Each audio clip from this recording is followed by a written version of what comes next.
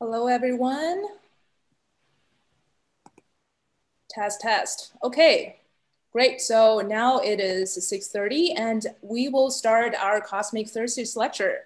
So first, I'd like to thank you everyone for joining us tonight at Cosmic Thursdays. My name is Sinan Du, and I am in charge of education and public outreach in the Department of Physics and Astronomy at UC Riverside. I am also the organizer of this event. So while we have already been running this public lecture series for almost 5 years, this is actually the first time we're doing it online. So obviously we have a lot to learn. We are obviously adapting to the current situation and are also trying our best to continue our service to the local community. So we're very grateful that you're here to join us today at this pilot virtual lecture. I'd certainly love to collect your feedback later on how we did on the event, well, either good or bad. So we could improve next time and keep bringing astronomy and science in general for everyone. So our speaker today is Dr. Robert Zellem, who's been a long-standing astronomy enthusiastic. He received his PhD in planetary sciences from the University of Arizona, after which he joined the NASA's Jet Propulsion Laboratory. He is extremely passionate for and active in outreach and has also been leading citizen science projects. So today he will be talking about how we can find and gain knowledge of those planets that are orbiting very distant stars. And finally, I'd like to thank our lovely volunteers today. So once I call your name, wave at everybody. They are Jessica Dopo, Franco Iglesias, and Nako Gungoli. So they will be moderating the live chat, which you can see on the right-hand side. We welcome all kinds of questions and also encourage you to engage in discussions. The volunteers will also answer questions and relate your questions to the speaker as we go along. So without further ado, take it away, Rob.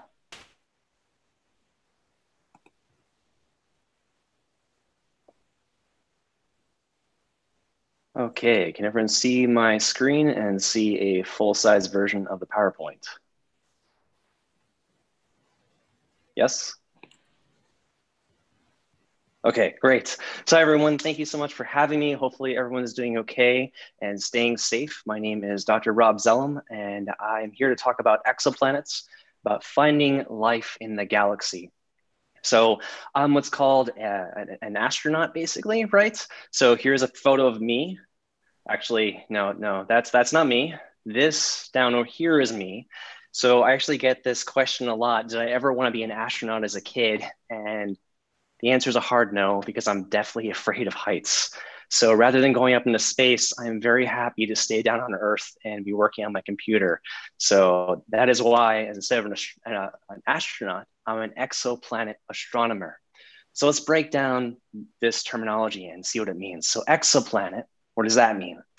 Well, that's short for extrasolar planet, where extrasolar means beyond the solar system. So any object outside of our solar system. And planet means planet, right? So when we mash them together, an exoplanet is any planet that is outside of our own solar system. And I'm an astronomer. And hopefully you guys all know what that means. That is someone who stares at the sky, or more likely their computer, for way too long in any one period of time. So that's what I'm doing. And what I am doing at NASA's Jet Propulsion Laboratory out here in Pasadena, California, is I'm interested in trying to find and answer that ultimate question of, are we alone? Is there life out there? Or are we all alone in the universe? But in order to find aliens, we first have to find out where they live. And this idea, this study of extrasolar planets, is actually one of the newest fields in astronomy. It's about 20 to 30 years old, depending on how you count. And while this field in astronomy is relatively new, it's actually the idea of extrasolar planets, planets outside of our solar system, of life beyond our own solar system, is nothing new.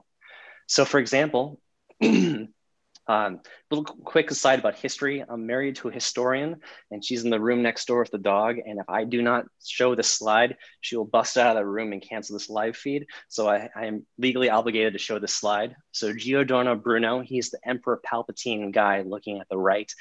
He was a 16th century philosopher who postulated that there's other worlds outside of our own solar system, potentially with life on them as well. And Isaac Newton, he's the guy that invented fig Newtons, right? But he's also the guy that discovered or talked about and described the theory of gravity.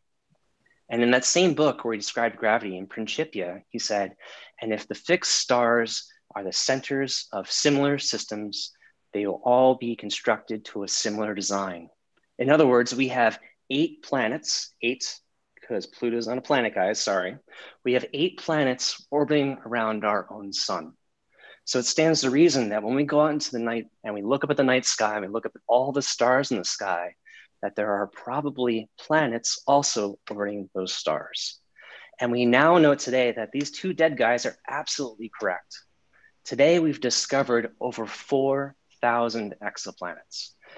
And thanks to missions like NASA's Kepler mission, which I'll be coming back to again a little bit later, we now know that there's at least 1 exoplanet for every single star in the sky. So in other words, exoplanets are everywhere. And if there's lots of exoplanets, perhaps there's also life elsewhere in the galaxy. So how do we find life? Well, it's a 3 easy step method, right? You just find an exoplanet, determine if it can support life, and then you actually have to find the life itself. So let's explore how we find an exoplanet. There's actually a bunch of different methods that we can use to find exoplanets. The 3 I'm going to be focusing on today are the radial velocity method, the transit method, and the direct imaging method. From the radial velocity and the transit method, these arguably have given us the most information on the most number of exoplanets we know today. And direct imaging, there's some really cool groundwork that's being laid and some really cool technology developments that are happening at places all around the world that are looking into this technology. So we're getting a question right now, and it is, what has been my least expected exoplanet related discovery? So one of the things that I have been fortunate to learn in exoplanets is to expect the unexpected. And I'll be getting this a little bit later. So at this point in my career, anything that is interesting and new is actually just really cool. And it doesn't really surprise me that exoplanets are challenging what we know and think about exoplanets. So I'll circle around back to that in a second. So let's look a little bit more in depth on the radial velocity method. So the radial velocity method, what it does is it is the Doppler method is what it's also called. So in that image on the right, we have an exoplanet that's orbiting around a star. Now we know that the star's gravity tugs the exoplanet and causes the planet to orbit around the star. But the planet is also gravitationally influencing the star as well. So as the planet moves, the star also wobbles back and forth. So if we measure the light of that star, which is that spectrum, that rainbow in the bottom right of the screen, we can actually watch the star wobble towards us and away from us as an exoplanet orbits around that star and tugs the host star towards us and away from us. And this is a really great method because this actually allows us to basically measure the mass of these exoplanets. We are able to weigh them in a sense, because the bigger the exoplanet, the bigger the wobble on the host star to and from. The smaller the planet, the smaller the wobble. And this only gives us the motion along the line of sight. We only see this Doppler effect if it's coming towards us and away from us. If the motion's happening perpendicular to us, we will not see that Doppler shift. So you probably actually encountered the Doppler shift in your own lives. So if you're ever walking down a street in a really loud car or a race car, an ambulance passes you by, you notice that the pitch increases as the race car or the ambulance is closer to you. And that's because the sound waves are being compressed. And as the sound waves compress, the wavelength gets shorter and the frequency increases, so the pitch increases.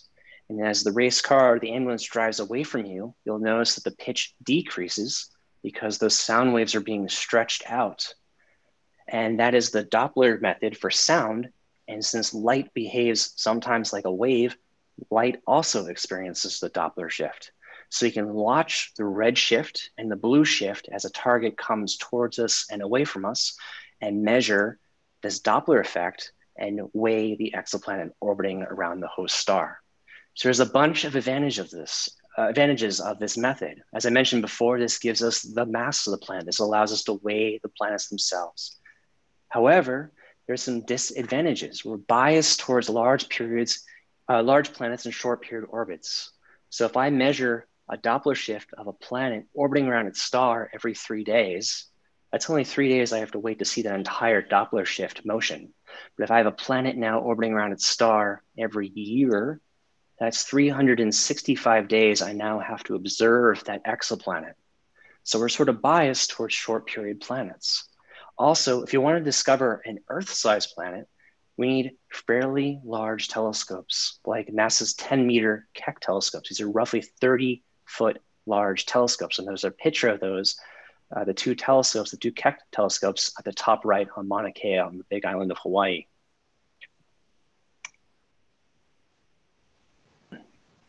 So that's the radial velocity method. Now let's go take a look at the transit method. The transit method is honestly one of my favorites because when I was a graduate student, this is what I specialized in. And the transit method is a method where we actually look at an exoplanet going in front of a star, blocking out the star's light and casting a shadow on the Earth's surface. So this animation, I'm showing an exoplanet passing in front of its star. And as the planet passes in front of the star, it blocks out some of the star's light and the star becomes a little bit dimmer. And that measure in the dip in the brightness of the host star tells us roughly how big that exoplanet is relative to its host star. So let's watch this animation one more time. So right now we're measuring the brightness of the host star. And as the planet passes in front of the host star, it blocks out some of the host star's light. So the bigger the dip in brightness, the bigger the planet. The smaller the dip in brightness, the smaller the planet. But this effect can be very hard to look for. At best, the dip in brightness is roughly on the order of 1%. But this is really important again, because this allows us to measure the radius of the planet to the star. This method, which I'll describe a little bit later, allows us to also study the planet's atmosphere. We can actually observe the atmosphere of these exoplanets and then understand the composition of these exoplanets to eventually maybe find things that might be indicative of life. And this method has been used to discover 3,000 of the 4,000 currently known exoplanets. So the transit method has arguably given us the most numbers-wise of the known exoplanets that we know of today. So some advantages of this transit method is this actually can be relatively cheap. So on Reddit a few years ago, I saw someone that had a DSLR camera on a little barn door tracker, just a camera alone, and they were able to observe a transit of a large Jupiter-sized planet orbiting around its host star. Again, this also tells us how big the planet is relative to its host star, its radius of the planet. But the disadvantages are, just like the radial velocity method, we're going to be biased towards large planets in short period orbits because bigger planets block out more light.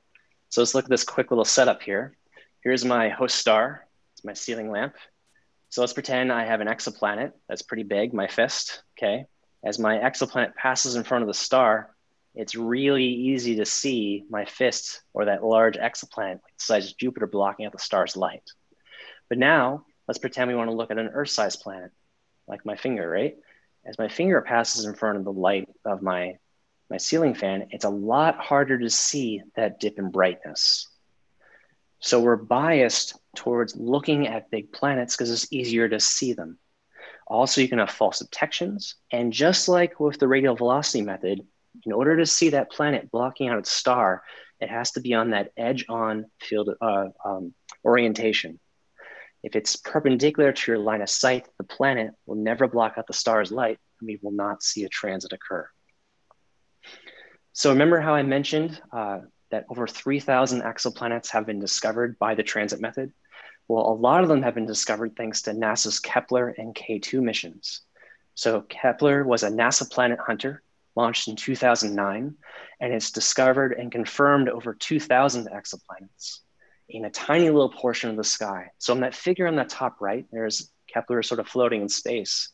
And what Kepler did is it pointed to this one little patch of sky that was roughly the size of the full moon. It was right by Cygnus the Swan, which I'm showing there. So in that tiny little patch of sky, Kepler found thousands of transiting exoplanets. So if we take that little patch of sky and now extrapolate it to the entire sky, Kepler is the reason that we know that exoplanets are everywhere, that there's at least as many exoplanets as there are stars in the sky. And a lot of these discoveries of transiting exoplanets and exoplanets in general, these two big bumps right here at 2015 and 2016, those were actually two large Kepler data releases. So Kepler unfortunately has died. Its reaction wheels have failed, but it's okay because now we have a new mission that was launched a little while ago called TESS. And TESS is an all sky survey. So where Kepler primarily looked at only one portion of the sky, TESS is now observing the entire sky. And it's predicted that TESS might discover 10,000 or more transiting exoplanets. So right now we know about 4,000. TESS might discover an additional 10,000 exoplanets. And this is great because the transiting method is a way that we're actually able to study exoplanets with NASA space telescopes. So the Hubble Space Telescope is using the transit method to look at tens of planets. James Webb, that's the successor to Hubble. It's currently being tested and built right now. And this is the James Webb Space Telescope, or JWST. It's an absolutely massive telescope. The size of that golden mirror right there is like about 6 feet across. And underneath that size of the solar shield is about the size of a full tennis court. It's an absolutely massive telescope. And then Ariel, which is a European space agency, will look at hundreds to thousands of planets. And we'll be using the transit method to look for signs of atmospheric composition, to figure out what these planets are made out of, and to potentially even look for signs of life. But in order to look at a transit, we have to know exactly when that planet is going to pass in front of its star. So we have a great question that just came in, and it's how can we tell the difference between really small eclipsing binaries and hot Jupiter transits?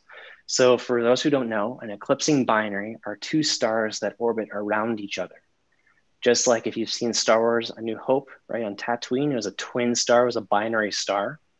So how do you know if it's actually two stars orbiting around each other or if it's a planet orbiting around a star? And the way that you can do that is by the shape of the dips when the planet passes in front of and behind the star. So a binary star system will produce two smooth U-shaped dips as it goes in front and behind the star, as the two stars eclipse each other. When the planet goes behind the star, it's going to look a lot more angular, and the sizes are going to be very much different. So there are ways we can tell differences between eclipsing binaries, double stars like in Tatooine, and actually finding the Tatooines themselves, the planets orbiting any of these stars. So again, if we wanted to look at a transit of these exoplanets, to actually watch the planet pass in front of its star and to measure that planet and look at its atmosphere, we need to keep things fresh. We need to know exactly when that transit event is going to occur. Because if I think that, let me try to do this really quick. So if I think my transit is occurring here in this red dashed line, but really my transit is occurring here in the black line, I run the risk of partially missing my transit. So in other words, let's say I think my transit is going to happen tomorrow at 9 o'clock, but there's actually a 15-minute uncertainty of when that transit is going to occur. So if I wanted to look at that transit with a large space telescope, that means I have to add an extra 15 minutes of buffer in my observations to make sure I observe that transit. So 15 minutes doesn't sound like a lot, but on large space telescopes, they're very expensive and time is very, very precious because you want to do as much science as we can with these large telescopes. You want to eliminate any of that uncertainty so you can better know when to observe those exoplanets with large telescopes. But luckily, here's where actually amateur astronomers can step in. So amateur astronomers can actually help observe transiting exoplanets with their own telescopes. So this picture on the right is actual data taken of an exoplanet passing in front of its host star and partially blocking out the star's light. And this was taken by a single 6-inch telescope. And this host star is relatively dim. For those who are amateur astronomers in the house or astronomy people, it's a Vmag of 11.289, so fairly dim for a small telescope. And despite that, we're actually able to get extremely precise measurements of the transit of this exoplanet. So in other words, if we know there's a planet that has a large uncertainty of when it will pass in front of its star, we can actually use small telescopes to tell us exactly when that transit is going to occur, so we don't waste time on large telescopes. So we can use them more efficiently and more effectively to do as much science as possible. So what I'm doing is I'm helping lead a project called Exoplanet Watch. And this is actually a citizen science project where people can help us routinely observe high priority transiting exoplanets. And this data will be immediately public to the entire community, both the public and also the astronomy communities. And if you're wanting to be an Exoplanet Watch observer and you present and contribute observations to a published paper, you will be listed as a co-author on these published papers. And we're starting beta testing right now, and we'll be doing official launch in summer 2020.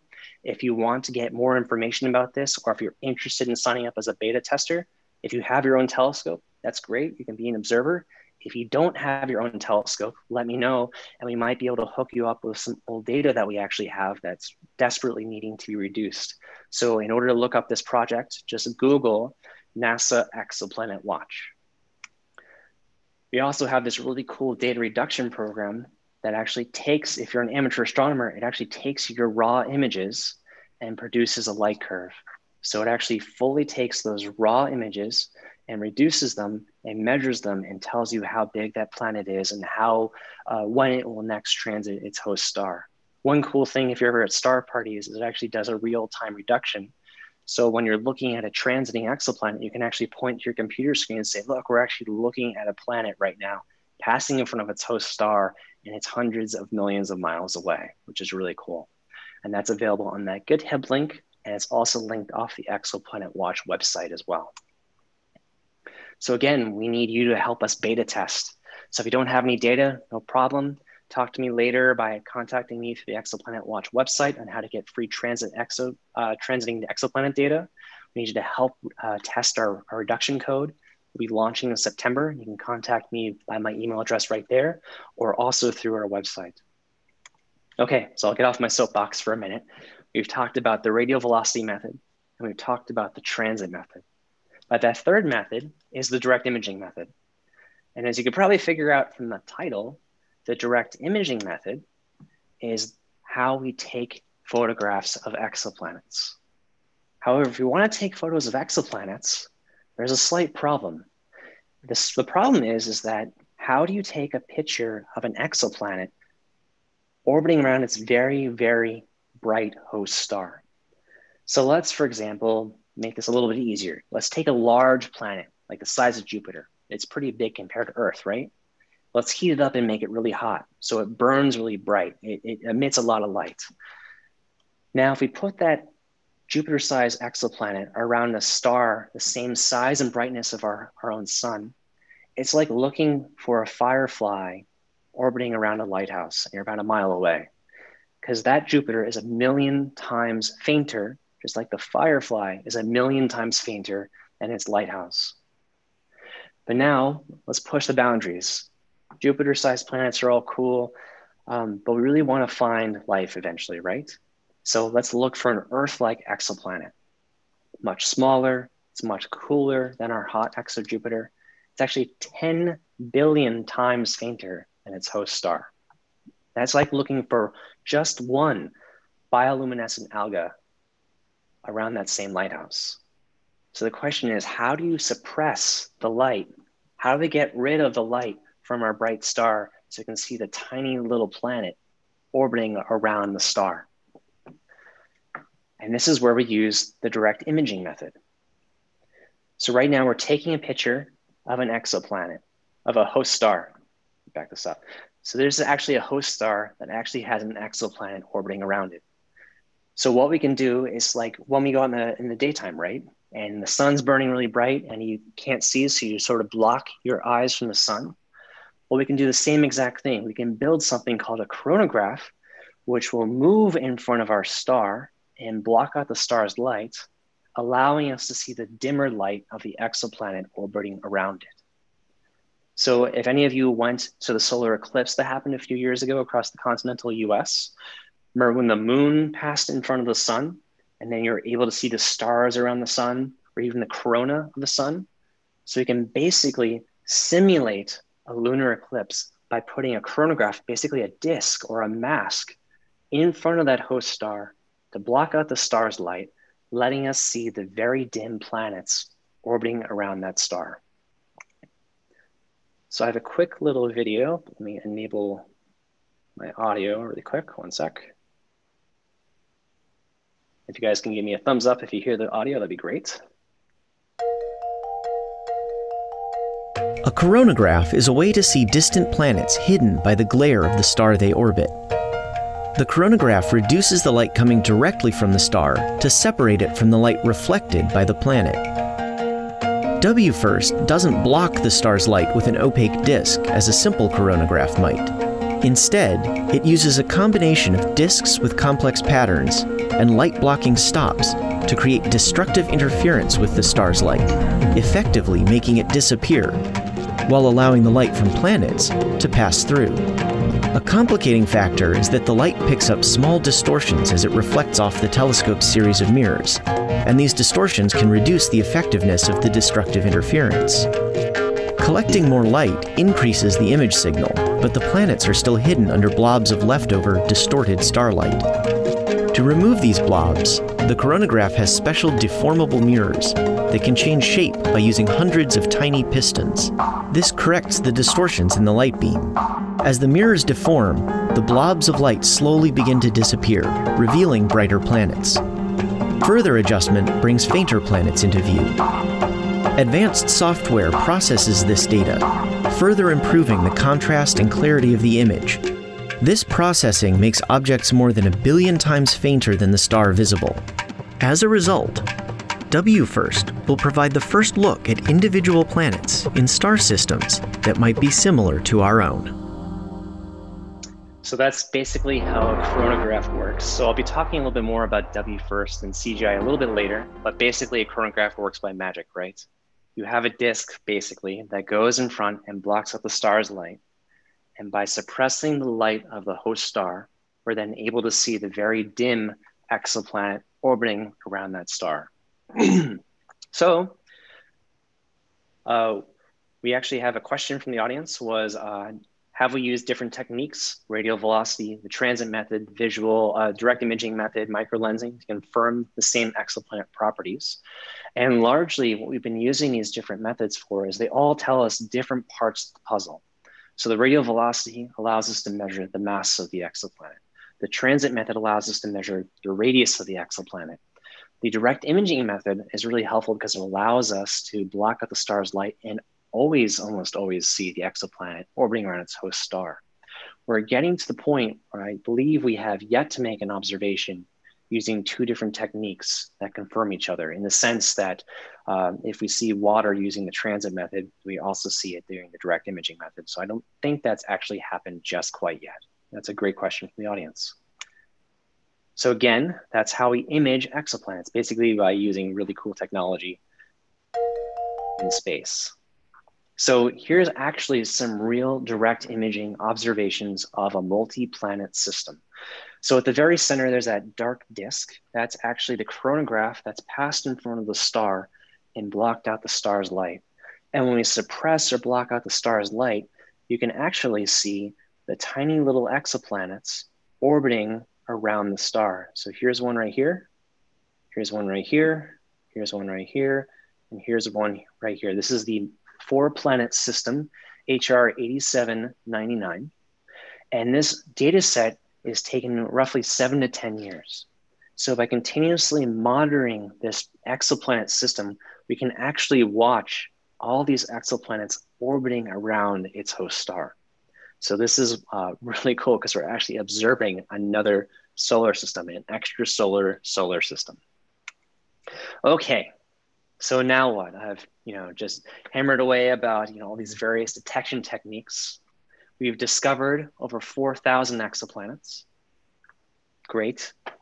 But how do we take the next step from planet detection to finding exoplanets to now actually characterizing these exoplanets?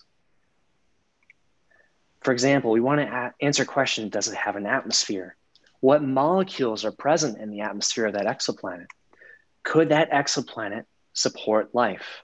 And if so, if that planet potentially has the conditions that could support life, does it have life? So this brings us to our next step. How do we determine, once we found an exoplanet, that it can support life? And one of the stepping stones we use is something called the habitable zone. You've probably heard of this before, called the Goldilocks zone. So this is the zone where liquid water can exist on a planet's surface. So if we take this top-down view of the solar system, here's the sun. Mercury and Venus are a little bit too close to the sun. So they're too hot. So any water on their surface just boils off. Mars, unfortunately, is just a little bit too far away. So water has a very hard time surviving on its surface. Earth is just in the right zone. It's not too hot, it's not too cold, and we can have liquid water survive on its surface. And the reason that we care about liquid water is because life, as we know it, requires liquid water to survive. Yes, this is applying a very biased Earth-centric view to the rest of the universe. But if we look at our own solar system, which has only 8 planets, of those 8 planets and the tens to hundreds of moons that are in our own solar system, only one thing has life on it, just one, and that is the Earth. And as far as we see, and as far as we can tell, all life on Earth requires liquid water to survive. So this is very exciting because a few years ago, there was a discovery of an extrasolar planet called TRAPPIST-1. And this is a multi-planet system. And all these planets right here are roughly the size of the Earth. They're terrestrial type planets. And these 3 planets right here, E, F, and G, are all in the habitable zone of their host star. So potentially, one of these 3 planets might actually have life on their surface. So it's pretty incredible. We've discovered the first exoplanet in the mid-90s. And now, thanks to missions like Kepler and TESS and numerous ground-based surveys, we now know of over 4,000 exoplanets. So we've gone from discovering exoplanets to discovering a ton of exoplanets in just a few years to now potentially discovering an exoplanet that might have life on its surface. But how do we take the next step? How do we say, okay, here's an exoplanet. From the transit method, we know it's roughly the size of the Earth.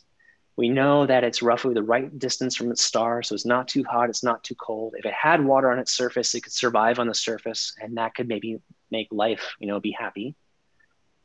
But then how do we conclusively detect that? How do we then take the next step and say, what are the atmospheric compositions of planets E, F, and G? Do they actually have water in their atmosphere? Do they have other things that we need in our own atmosphere, for example, like carbon dioxide, like methane, like ozone, like carbon monoxide? Do those planets also have those molecules? And this is where we use a law called Beer's law. So Beer's law is a way that we can actually study the atmospheres of exoplanets just by looking at their light. So here's actually a quick definition of Beer's law. This is studying for a test or doing homework while Beer is involved, making difficult classes such as physical chemistry more bearable. That's probably a Beer's law. It's not the Beer's law I was actually thinking about. So let's just move out of the way on this one. So here's actually Beer's law. This is the absorption and scattering out of a light beam. So let's pretend that we're looking in a lab at a chamber of gas right here. And this chamber of gas, the cylinder, is full of carbon dioxide or carbon monoxide or methane or even water vapor. Now, if we put a light bulb behind that chamber of gas and we shine the light through the chamber, we'll notice that the light bulb looks a little bit dimmer. And this chamber of gas will actually absorb the light of the light bulb differently at different wavelengths, according to this equation here. This will be on the quiz after the talk, guys. You better memorize that. I'm kidding, there's no quiz. So, example, if this chamber of gas is full of methane, it'll absorb wavelengths of light at these passbands. If that chamber of gas has oxygen or water, it'll absorb at these wavelengths.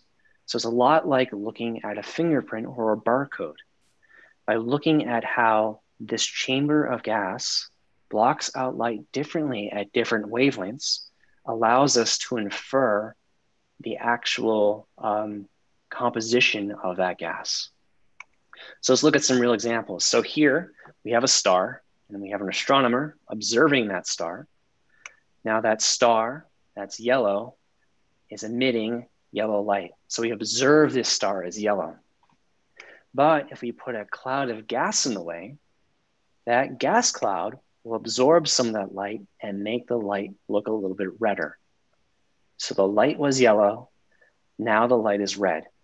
So if we can observe what an object does look like and compare it to what it should look like, we can use Beer's law to determine the composition of the absorbing species. So then we can infer that that cloud of gas has molecules in its atmosphere. So we can figure out what things are made of, just how they absorb and emit and reflect light. So let's take this now to an exoplanet example. So let's take an exoplanet that's really young. And when planets form, they start to condense onto each other. All that dust and gas start to form a large ball that becomes eventually an exoplanet. And when that stuff is all condensing, it produces a lot of heat through friction. So the center of this planet, shown as that yellow sphere right there, is very warm. But that young core of that planet, it's very hot, so it emits heat. And that heat and that light escapes through the outer layers of the atmosphere of the planet itself. And as they travel outside of the planet's atmosphere, those light waves start getting absorbed by the atmosphere of the planet itself. So when they originally started out, they were yellow. When they were emitted outside the planet's surface, they're red. So now we're able to see, astronomers are able to determine what the composition of that exoplanet's atmosphere is. So you can say that that planet has methane in its atmosphere. Similarly, let's look at Jupiter orbiting around the sun. So the sun, it emits yellow light. When that yellow light hits Jupiter's surface, it's reflected a little bit differently because Jupiter has various species in its atmosphere that reflect and emit light differently at different wavelengths. And Jupiter, comparatively in this little example, it will reflect redder light towards us. So you can actually look at how light, and astronomers can actually look at how light is reflected from these objects and figure out, for example, that this planet has clouds in its atmosphere. So again, Beer's law allows us to characterize an exoplanet's composition by observing how it emits, absorbs, and reflects light. So this is how we're able to characterize the atmospheres of exoplanets that are hundreds upon millions of miles away from us just by looking at their light. We don't even have to go there. So it's a very, very powerful technique. So here's actually some example exoplanet data. So right here, we have a bunch of different exoplanets along this axis, and all these various colors. And then along this axis, this is basically how hot they are, with warmer planets up top and cooler planets down below. Hotter planets emit more light, so that's why they're up top. And cooler planets, because they're colder, emit less infrared light, so they're at the bottom. And along this axis is wavelength. So what we've done is we've taken the light from these exoplanets and we put them through a prism to spread out their light and look at how they emit, absorb, and reflect light as a function of wavelength. And here, these are the passbands that are sensitive to looking for water in the atmosphere of these exoplanets. So if I see a bump or wiggle at these wavelengths, I can infer that that planet has water in its atmosphere. Right here, these are the wavelengths that are very sensitive to methane absorption. So again, if I see a feature at these wavelengths, I can infer that that planet has methane in its atmosphere. And the same thing for carbon monoxide. If I see a bump or wiggle at this wavelength, I can infer that that planet has carbon monoxide in its atmosphere. But right here, you might have noticed that there's actually these gaps in the data. So can anyone guess what these gaps in the data are? I give you 10 seconds to figure that out while I get a sip of water.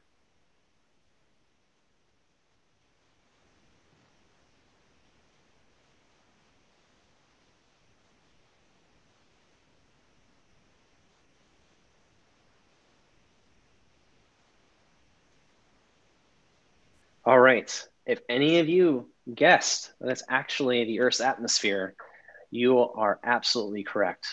This is actually where the Earth's own atmosphere gets in the way, because Earth actually has water in its atmosphere, and that manifests as blocking out those wavelengths that I've highlighted in red. So if the Earth's atmosphere gets in the way of looking at the atmospheres of these exoplanets, this is a ground-based data set, by the way, then what are we to do? Well, the answer is to go up into space. So this is why space missions are very, very helpful and necessary for astronomy, because they're able to look above the Earth's atmosphere and to look at these wavelengths that are not accessible from the ground. The Hubble Space Telescope, for example, has a few instruments on board. One of them is the Wide Field Camera 3 that looks at that blue wavelengths primarily that I've highlighted on the figure on the right. And these blue wavelengths happen to line up with water absorption. So Hubble has been very successful about looking for the presence of water in the atmospheres of these exoplanets. So right here, this is actually a 30-planet sample of data taken by the Hubble Space Telescope. At the top left, this bump and wiggle is actually the characteristic signal or shape of water in an exoplanet atmosphere. And you'll notice that this bump goes away the farther we go down in this plot. This exoplanet, for example, right here is relatively flat. And the reason that this planet spectrum is relatively flat is because there's clouds in the atmosphere of that planet. Water exists on that planet's surface, on its planet's atmosphere, likely, but clouds are above the water layer. So when we try to look into the atmosphere of the planet, we can't penetrate through the clouds that are absorbing the light. So that's why we don't see a water feature and it looks relatively flat. So I mentioned that this 30-planet sample, these planets all have water in their atmospheres. However, all of these planets are way too hot for liquid water to exist in their atmospheres. These are all water vapor or steam in the atmospheres of these exoplanets. Another mission, which was recently retired a few months ago, was the Spitzer Space Telescope. And Spitzer was an awesome instrument because it observed in the infrared. And I was lucky enough to be part of a study that observed a transit of an exoplanet. And we're actually able to continuously look at this exoplanet transit for nearly 100 continuous hours. So right here is the transit where the planet blocks out the star's light. In this bottom panel, it's just the top portion, just zoomed in a little bit. Right here, you'll see that these additional bumps right here, these additional dips. This is actually an eclipse where the planet passed behind the star. So earlier, we had a question from Juan asking, how can we tell the difference between, from STR River, how can you tell the difference between eclipsing binaries and hot Jupiter transits? And it's these eclipse signals. So again, if you see a boxy shape like that, that is very likely that is a Jupiter and not a small star instead. This is also a really cool study because we were able to continuously observe as this exoplanet orbited around its star. And we were actually able to map out and watch as the planet orbited around its star. So we're actually able to watch the entire surface of the planet rotate in and out of our field of view. And we can actually map out the temperature variations around this exoplanet. So we're able to figure out that this side, where you get that large bump, that increase in light, is really hot. And then this decrease in brightness is comparatively cold. And this exoplanet, one side is 400 degrees hotter than the other. And because there's such a huge difference between the hot side and the cold side of this exoplanet, winds are actually transporting the heat from the hot side to the cold side. And these winds actually exceed the speed of sound. So exoplanets, I was asked earlier if there are any weird discoveries of exoplanets.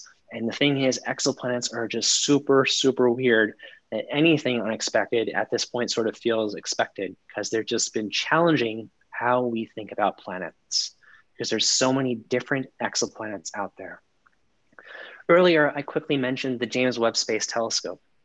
This will be doing spectroscopy using the spectroscopic method to look at the spectra, how light varies with wavelength of over 200 transiting exoplanets. And again, that golden mirror right there, it's absolutely enormous. It's about 6 meters. I think I said 6 feet before. It's actually 6 meters, so roughly almost 30 feet in diameter. And again, this purple portion on the bottom, that's a sun shield, and that's the size of a tennis court. This telescope is so giant that it actually unfolds like origami when it gets into orbit after being launched from the Earth. It's absolutely insane. And it's super cool, and I'm really excited when it finally gets launched, hopefully in the next year or so. So I'm very much looking forward to James Webb, because Hubble has now looked at the spectra of roughly tens of planets. And James Webb, since it is so much larger, since it has increased capability in terms of more wavelengths, more instrumentation, it'll really allow us to transform what we know and think we know about exoplanets. Another mission that I have the joy of working on at JPL is a mission called the Wide Field Infrared Survey Telescope, or WFIRST. This is actually roughly the same size as Hubble, but it will have 100 times the field of view due to the design of its mirrors. And this will study things like astrophysics, dark energy, and exoplanets.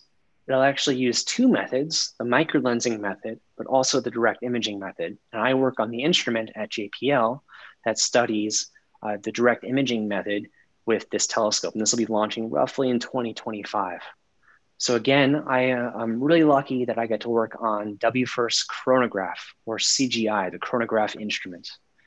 And so why do we need a chronograph on a telescope when we can already do these observations in the ground? We have large ground-based telescopes like Keck, like Gemini, 8-meter telescopes, already able to do direct imaging to look at exoplanets. Well, if we look at the state of the art in the field right now, current ground-based observations are largely limited to infrared light. And these types of observations are typically sensitive to young, hot super Jupiters. These are planets that are relatively still warm. They're really hot actually because they just formed, and they're orbiting far from their star. And these are large planets. So they're big, they're bright, they're easier to see. What CGI will do with WFIRST, it'll take the first visible light image and spectrum of a cool Jupiter-like exoplanet. So we'll basically be able to push in that boundary a little bit closer. We can go at cooler targets. We can go at targets that are orbiting more close to their host star. And we can look at them in reflected light.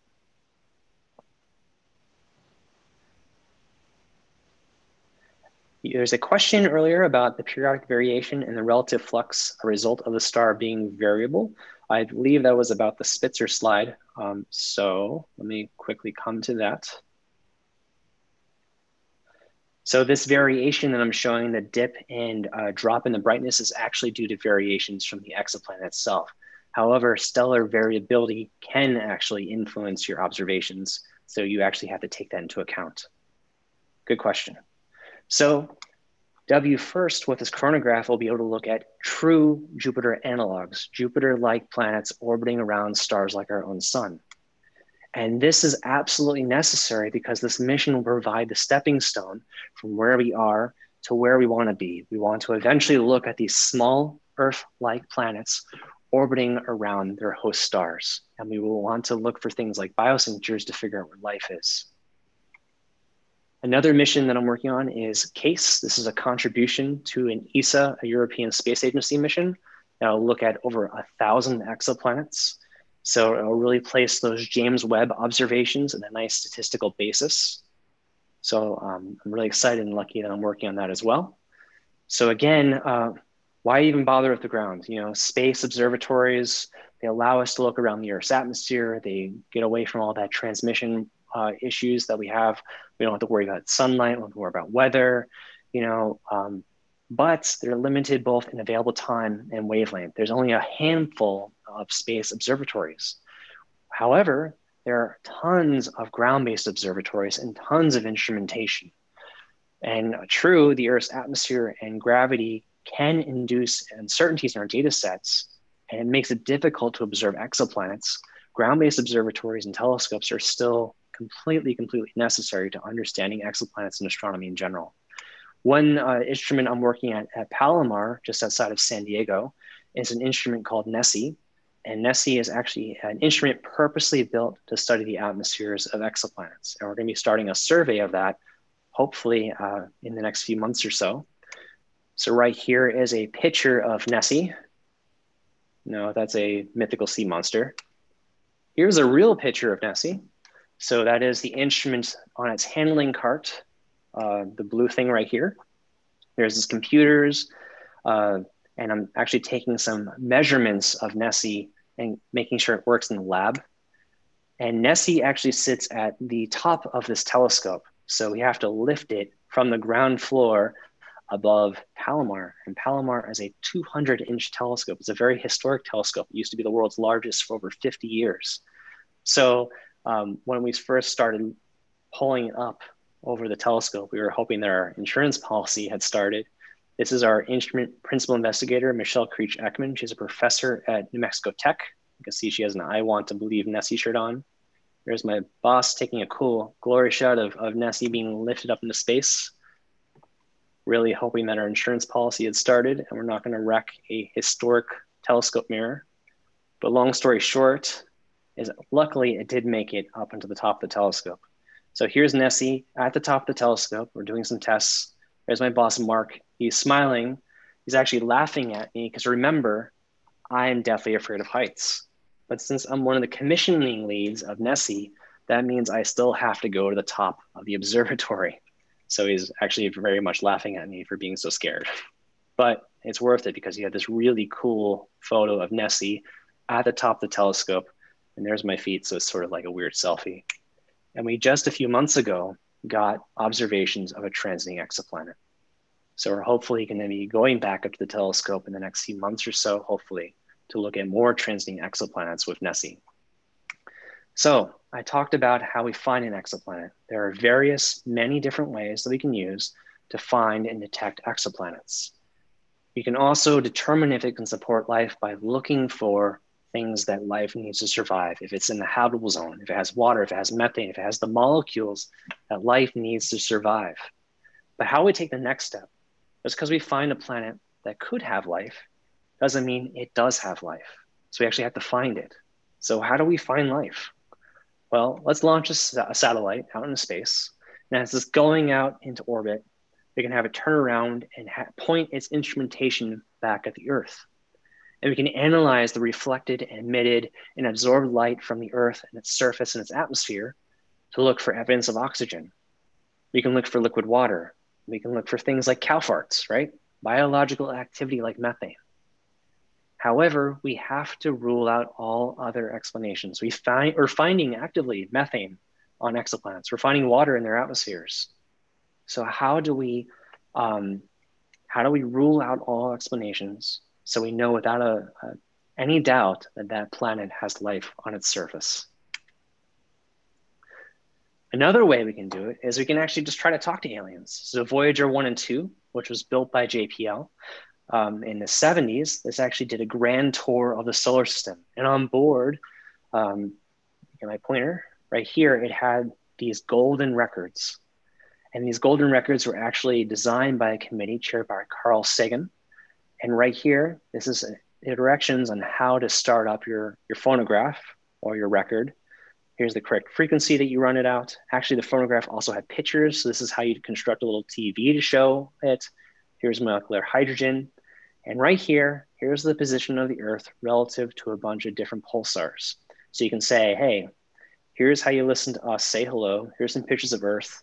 And here's how you find us to eventually enslave our entire life, right? Perfect.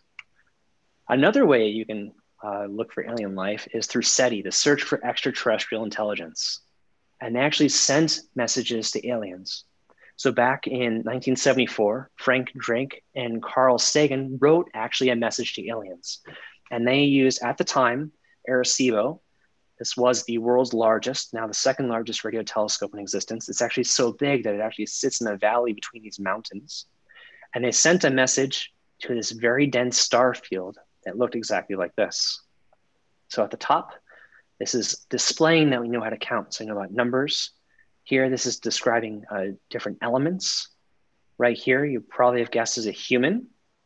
Right here, this double helix is actually DNA. And here is a solar system. Here's the sun, Mercury, Venus, Earth. It's elevated, that's where we're from. Mars, Jupiter, Saturn, Uranus, Neptune. And guys, this is in 1974 when they didn't know any better and they thought Pluto was a planet. But now we know better, Pluto's not a planet. They're just wrong, it's okay. And right here, this purple thing is a radio dish. So this is Arecibo. So it says, hey guys, we're humans. This is what we look like. We know how to count, we know about molecules, we know about DNA. Here's where we live.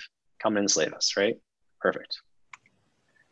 Another thing you can do is send out social media messages to aliens because nothing bad happens on the internet, right guys? So back in 2008, they sent a message from a social networking site called Bevo. It sent 501 messages to this planetary system called Gliese 581. And this system has two planets, C and D, that might be in the habitable zone and might have life on their surface. Well, Gliese 581c is 20.3 light years away. So these messages will arrive there in about 9 years. And if they reply immediately, we'll get that response in 2049, which is kind of cool to think about. So these messages from 2008 were probably all about like how much they love Justin Bieber and such. So maybe we'll see if the aliens are actually One Direction fans. We'll see how that goes. So to wind down finally to my talk, where are we now? So unfortunately, and despite what the History Channel might tell you, we have yet to make any conclusive detection of extraterrestrial life. So why? Why haven't we found aliens? Exoplanets are everywhere. There's probably life out there. And I honestly think that there's probably life out there somewhere else in the universe. Why haven't we found them? Well, maybe our technology isn't good enough, right? So it wasn't until about 20, 30 years ago that we had the right technology to look for those little bumps and wiggles telling us the existence of an exoplanet orbiting around its host star. Alternatively, maybe we just haven't found them yet. Maybe they're talking from over here and we've been looking in this direction. Dr. Jill Tarter, she was actually the inspiration for the book and movie Contact by Carl Sagan. She actually put it in a great way. If we took the entire universe and shrunk it down into the size of the Earth's oceans, we still, despite all we know and how much we know about and understand the universe, we still only explored the equivalent of a glass of water. So while we know a ton, there is still a lot more for us to discover and understand. Or maybe most depressingly, maybe we are all just alone. So I'll leave you on a little bit better note. We have this excellent foundation that's been given to us in exoplanet science by ground-based telescopes that are continuing to do excellent science and make transformative observations of exoplanets. Hubble has been looking at tens of exoplanets through spectroscopy to look for water. Spitzer has allowed us to look into the climate and the weather of these exoplanets. Kepler has discovered thousands of exoplanets. TESS will discover potentially another 10,000 more. James Webb, that giant telescope, will look at exquisite detail the spectra of these exoplanets, perhaps looking and maybe finding, hopefully, some signs of life. WFIRST will use the direct imaging method to block out the light of its host star and start to look at Jupiter-sized planets orbiting around those stars. And these missions that were built by NASA and these missions that were also built by the European Space Agency have given us an excellent foundation for the next generation of spacecraft. And we're now looking at 4 new missions, one of which will be selected for launch. That'll be a successor to the current round of exoplanet missions. 3 of the 4, LUVOIR, HABEX, and Origins Space Telescope, 3 of the 4 of those are explicitly designed to look for life.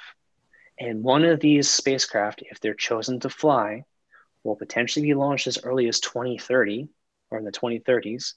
And perhaps in the next 1 to 2 decades, we'll finally be able to answer that question, are we alone in the universe? So thank you again for your time and your patience, and I'll take any questions right now.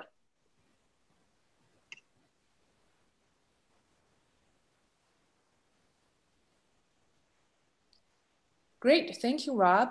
So we will have about 5–10 minutes to see if anyone wants to ask questions in the chat.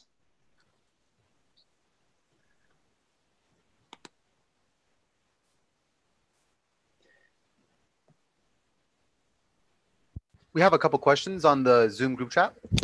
Yep, so one of them is with so many exoplanets, how do we determine which ones to look at closely and which ones to ignore? So right now, we're basically looking at every single star in the sky with TESS, and TESS is looking at all these stars to look for exoplanets. But if our ultimate goal is to answer the question, are we alone in the universe?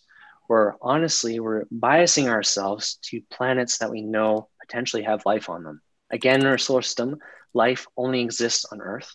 So we're looking for small Earth-like, Earth-sized planets that are the right temperature where liquid water can survive on their surface. That doesn't mean we're ignoring the other ones. There's lots of people, including myself, that look at these other larger planets because it's very interesting to understand how they form, what's in their atmosphere, what they're made of, and other questions like that. So great question.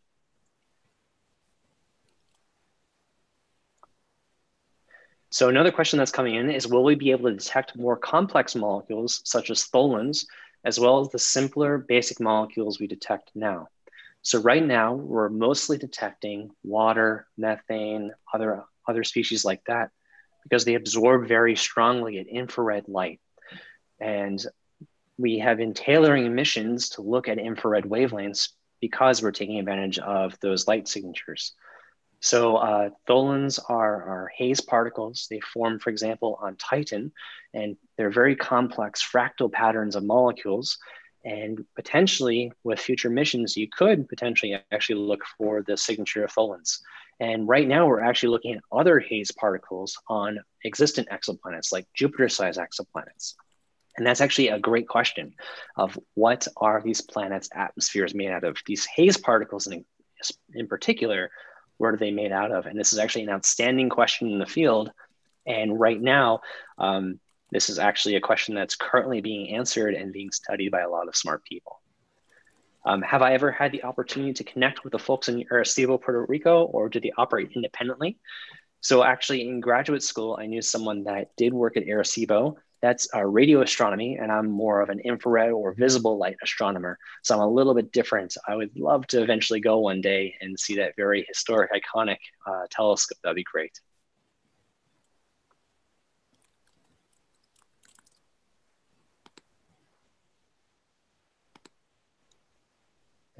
Any more?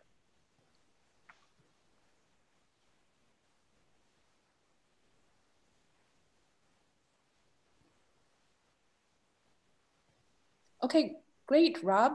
So I guess we can stop sharing, and I'm just gonna thank everyone and just let everyone know what to expect next, maybe.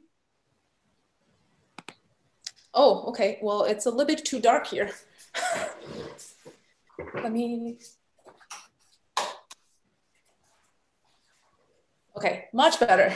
So, well, I'd like to thank everyone first for joining us tonight and also sticking around until now. Hopefully you enjoyed the lecture and also learned about something exciting. So as I said before in the chat, we'll be sending out a survey in a couple of days to everyone who had registered just to collect feedback. So the survey will be completely anonymous and we'll only be seeing statistical results. having the evaluation would be very helpful for us and would definitely keep us running this kind of outreach events, both virtual and in person later, for a longer time. So we would really appreciate you taking only a few minutes to complete the survey. And someone asked if we will be running similar lectures in the future, and the answer is definitely yes. And we will be reaching out to you, and you will probably hear from us the same way you did this time. And there's also an option in the survey response where you could sign yourself up in the mail list. So if we have anything event organized, there might be telescope viewing and virtually later. So if you're interested in those kind of event, definitely include your contact information there and we'll be reaching out to you. So, well, thank you. I will let Rob to take maybe the final couple questions. So we have another question. Yeah, there's one more question about exomoons. So exomoons are, just like moons orbiting around their own exoplanet. Because we have a moon orbiting around the Earth. We have many moons orbiting around Jupiter and Saturn and Uranus and Neptune as well, and Pluto, even though Pluto's not a planet, right?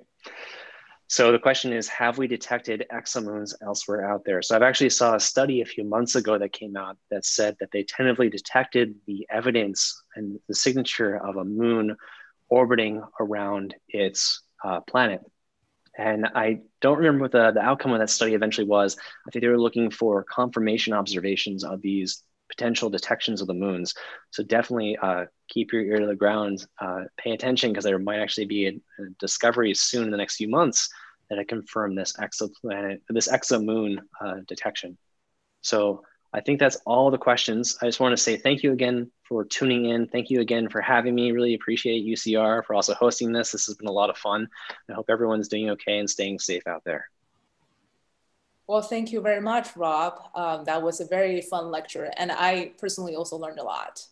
And I would also like to give a big applause to our lovely volunteers who helped out with the chat room today. So, okay, great. Then I guess that will conclude our event today. Thank you again, everyone, and we'll see you in the near future. Have a good night. Bye, everyone. Thank you. Bye.